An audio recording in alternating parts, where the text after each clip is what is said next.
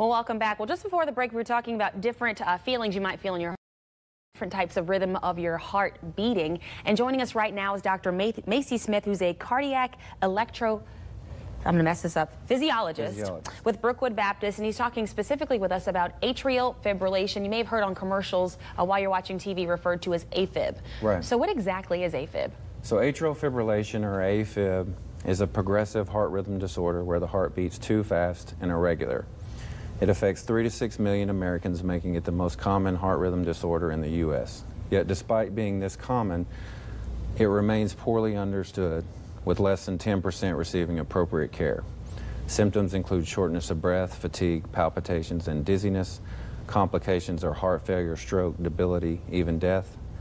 Early diagnosis and treatment are critical, which can help prevent these complications with appropriate treatment by a heart rhythm specialist. At Cardiovascular Associates, we are urging, if you know anyone or yourself has atrial fibrillation, we request that you make sure that you're seeing a heart rhythm specialist so that we can stop the progression of atrial fibrillation. And you were saying the symptoms, shortness of breath, heart palpitations, pretty common things that you'd feel. So how would you know, I guess it would take going to the hospital, but how would you know that you're just not having a bit of a heartbeat skip, like, you know, if you're in love, or or if it's something serious that you need to get looked at? Well, and I think that's the hard thing for so many people because, you know, as we age, all of us start to feel more tired or short of breath or have less energy, and those can be the same symptoms as atrial fibrillation. And so the way that we usually have to figure it out is by doing an EKG, a heart rhythm tracing, so someone has to come into the office. One of the other problems is that when people first start having it,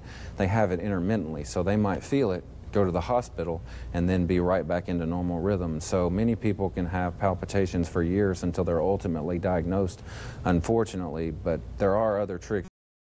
Have other types of monitoring, long-term monitoring that we can do to pick up something that's not necessarily happening every single day. So since it's so common, people just need to really pay attention to those main two factors. If you're seeing yourself having more shortness of breath and heart palpitations, just don't take that lightly. Right. Definitely do not take heart palpitations, shortness of breath, or, you know, a definite increase in fatigue. Okay. All right. Well, and of course, you're encouraging people to either come see you guys or your physician if you are starting to feel those symptoms. Again, shortness of breath, heart palpitations, and it's very common and sounds like pretty easy to maintain if you do seek treatment early. Right. Early treatment is the key.